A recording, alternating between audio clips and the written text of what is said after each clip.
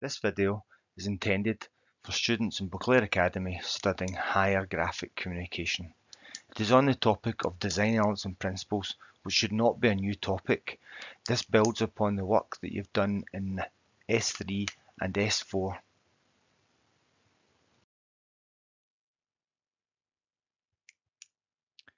Good graphic design relies on the graphic designer understanding what makes a layout work. The graphic designer breaks the layout down into smaller parts and works with each part in turn. These smaller parts are called design elements and design principles. You need to understand design elements and design principles and be able to write about them in the course exam. You will also be expected to use them in the promotional layouts. You should be familiar with the list. Design elements. In National 5, the only design elements that were required to be known by pupils were line, colour and shape. In addition to this at higher, you will now have to know about texture, value, mass, weight and white space. Design principles. At National 5, you need to know balance, alignment, contrast, depth, unity and dominance, and in higher they also add in rhythm. Don't think of the elements and principles in isolation. Design elements are the building blocks and are normally physical items on the page. These create the design principles. The best way to look at these is to look at some examples. Line. Compare the two layouts for the blue stick shown below and discuss which looks better and why.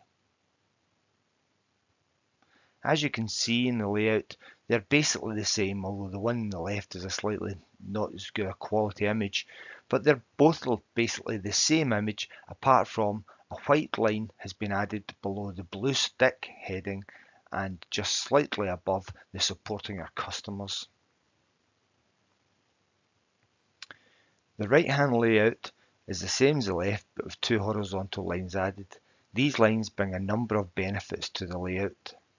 They pass through and link both sides of the unit. The top line underlines and emphasises the product name. The bottom line passes behind the memory stick, creating depth. It pushes the memory stick forward. The lower line separates the space at the foot for the slogan. Positioning the lines at the top and bottom of the layout connects the two areas, creating unity. And the lines are positioned carefully to create strong alignment. This helps to organise and give structure to the layout. So you can see how adding two simple lines can create a number of design principles. Line continued. The use of line can be an important and effective technique to enhance a page or layout. It can be used to connect parts of a layout, establish columns of text, create movement, define a shape, emphasizing a word or phrase, separating parts of design from others. In the three examples here shown below, different things or different lines are used to try and help improve the layout. So in times we have got lines which separate off items. So there may be a line between two columns of text. There may be lines underneath text to emphasize it. There may be lines used as a box around a shape, again to define that. Lines are very important at improving a layout. Colour. Using colour creatively can make an enormous difference to the impact of a layout. It is important to consider colour combinations in a layout, not just individual colours. It is how colours work together that makes a difference. Used well, colour combinations can make a product stand out, give a layout visual impact, unify a layout or tying it together, connect with a target market, or suggest a mood. The following slides demonstrate how colour can be used to improve a layout. The layout is to promote a chaise longue. The lounger has three colours, lilac, purple and pale brown. These colours are fixed, they will not change. The colours chosen for the rest of the layout must work with those three colours.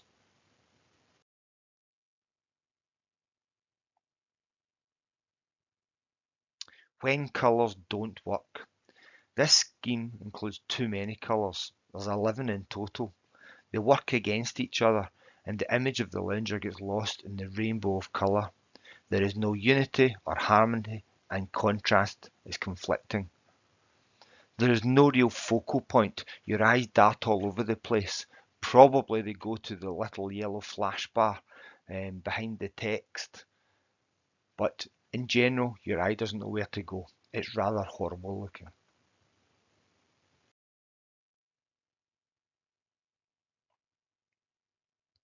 In this example, the colour scheme includes only the colours that already appear on the lounger, plus one other, 4 in total. Because the same colours appear in each of the three areas, they help to unify the layout.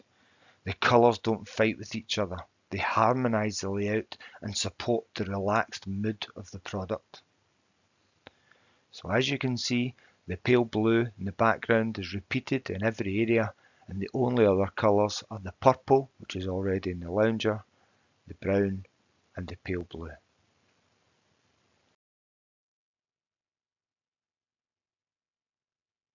This third colour scheme uses green on all three flash bars. This creates contrast with the purple on the lounger. It makes the purple stand out. The circle and the big splash design text use the same purple as the lounger. The purple becomes the accent colour. It stands out and ties the three parts of the layout together. Shape. The rectangle is a predominant shape in graphic layouts. This is because computer screens and magazine pages are rectangular. Photographs and columns of text are also rectangular. Using other shapes in the layout can help introduce contrast and create visual impact. In these examples here, in the first example in the top left corner, all of the shapes are rectangular. None of them are particularly bigger than the rest, and there is no dominant feature. When we move on to the second one in the top right, cropping the main image introduces another shape. This makes it less formal and more contemporary, but the layout is still too bland. The text looks clumsy. Moving down to the bottom left, all the images have been fully cropped in this third version. Asymmetrical shapes have been used in place of the frames, and the text is wrapped around the main image. The result is a modern, informal feel that complements the lamp. The fourth layout in the bottom right corner uses another rectangle and softer ellipse shapes. It shows how shape can be used to create a different feel. The circles on the left repeat the soft shapes and create unity and rhythm.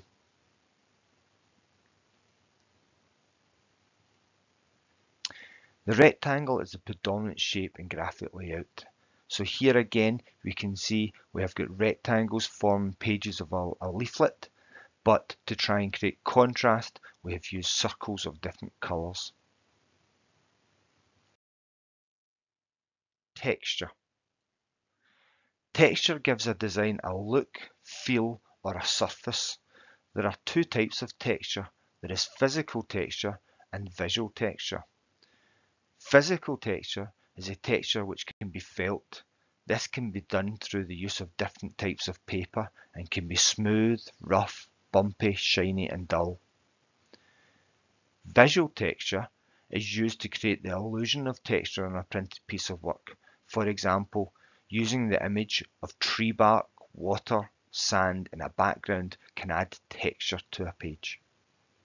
It is probably very unusual that you will use physical texture in any of your pages in higher graphic communication, but visual texture is one that you could easily use.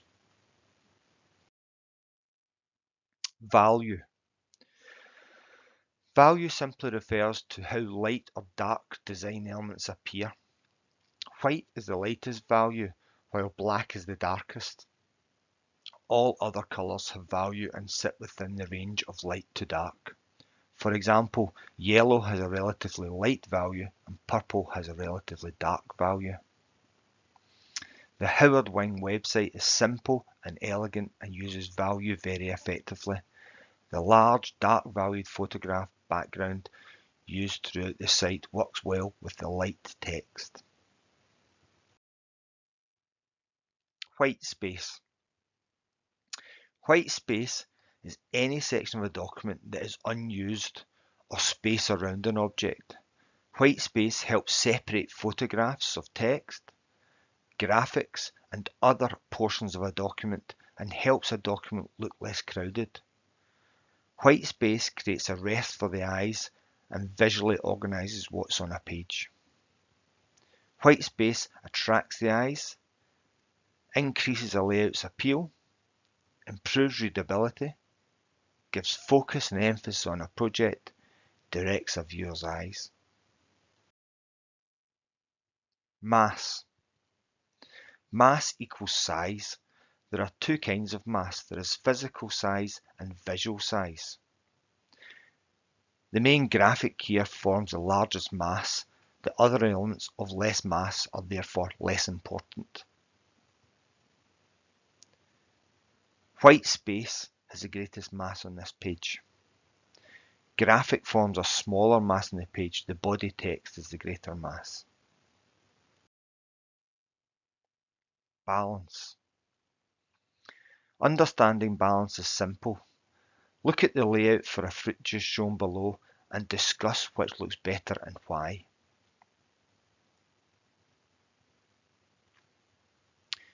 The above layout is cluttered and looks disorganised. The content is too spread out and there are too many different areas to look at and read.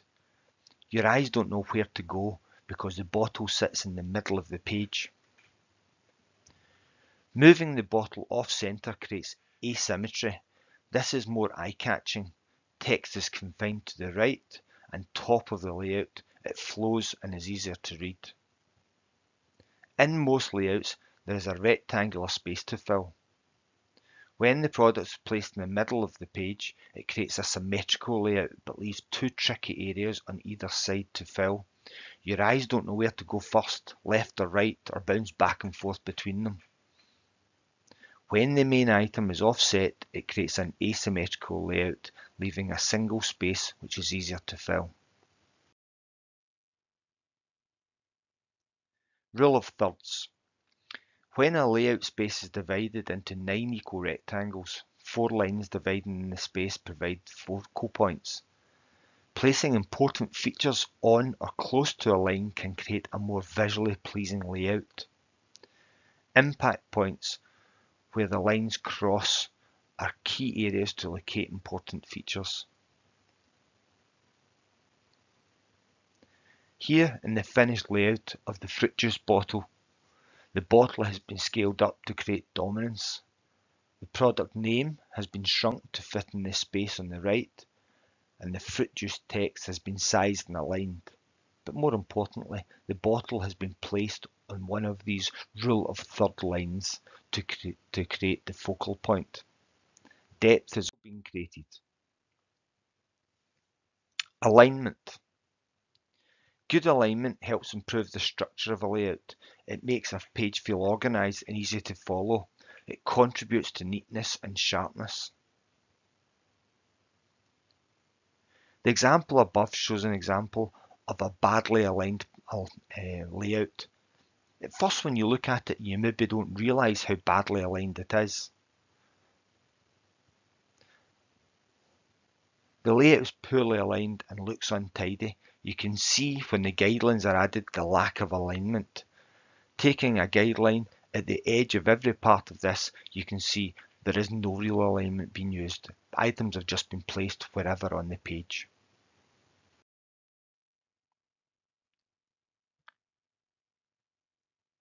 Using a grid, guidelines and the snap feature when setting up a layout. This layout is now accurately aligned. The result is a much more pleasing layout that looks and feels organised and is easier to follow. To use alignment, look for edges that can be aligned and do it accurately. Strong alignment creates organised, structured and easy to follow layouts. In item 3 here, you can see the alignment, strong left alignment between the left-hand edge of the big, the left-hand edge of Apple, and the left-hand edge of the body text. In addition to that, there is strong right alignment between the left-hand edge of the graphic design box, the right-hand edge of the subheading, and the right-hand edge of the body text, and the right-hand edge of the Apple. Contrast. Contrast is about differences and especially opposites. Opposites like black and white, vertical and horizontal, or circles and squares stand out when they're used together in a layout. They become eye-catching and can help give a layout visual impact. Here in this example, there is no real contrast. This promotion lacks contrast. The chair images are all the same size, the fonts are in the same typeface and size, and the colours harmonise. Nothing stands out or catches the eye. While the alignment is strong, it lacks visual impact. The fine-tuning of this second layout improves it, especially its visual impact. The key changes are related to contrast, creating differences throughout the layout. The 2D chairs have been shrunk and the 3D ones scaled up, creating contrast in size.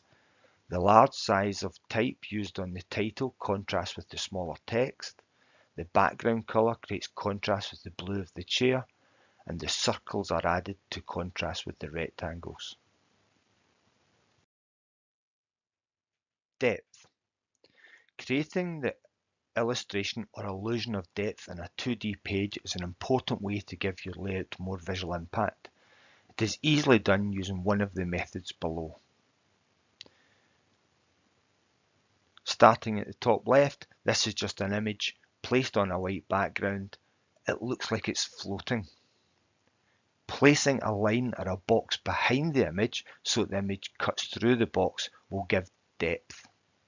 Placing a colour fill or flash bar behind the image also creates depth if the image breaks out of the colour fill.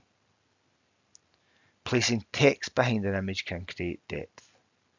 Placing other images behind the main image can create depth. Creating a drop shadow behind the image can create depth.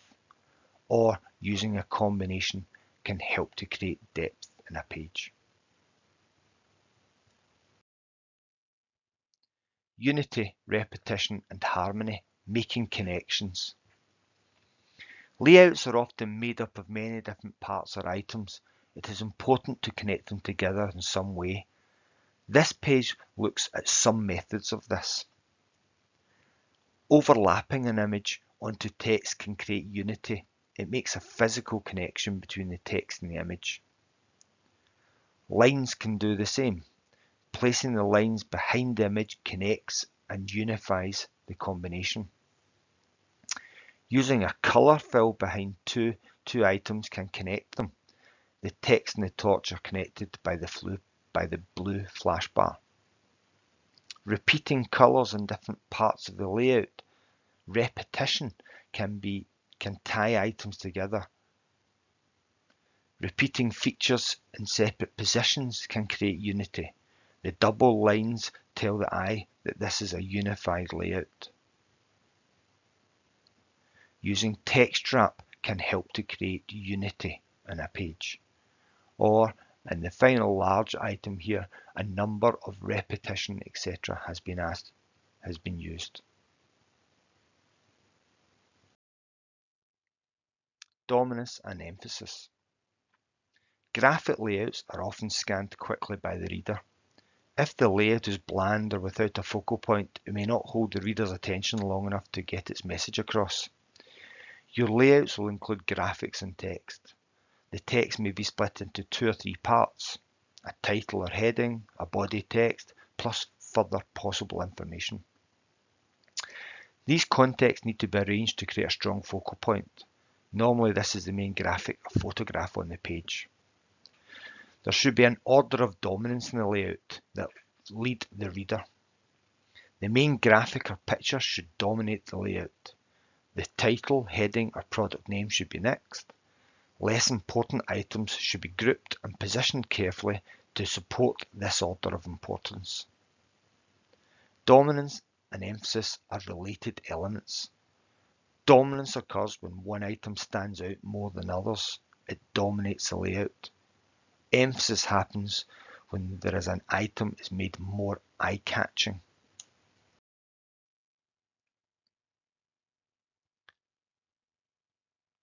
The layout above has been aligned carefully, but it lacks visual impact. The space is filled, but there is no focal point. The images are too similar in size and are spread out around the layout. The product name does its job, but lacks impact. The layout above has been improved by creating a focal point by enlarging an image and positioning it carefully, making it the most dominant item on the page. Grouping smaller images and scaling them down to make the focal point more dominant. Changing the font to create contrast, and using an underline to add emphasis to the main heading. Rhythm. Rhythm is used to achieve movement and is the visual progression of repeating elements in a varied pattern. Many pages of identical columns of text should be varied with the use of headlines, subheadings, and images. Repeat a similar shape in various areas of a layout. Repeat the same element in the same position on every page of a printed publication, such as a newsletter. Repeat a series of similar shaped elements with even white spaces between each to create a regular rhythm. Repeat a series of progressively larger elements with larger white spaces between each for a progressive rhythm. Repeating of colour, shapes, fonts, etc. gives the page a lively rhythm, which contrasts with the quiet pastel colours used.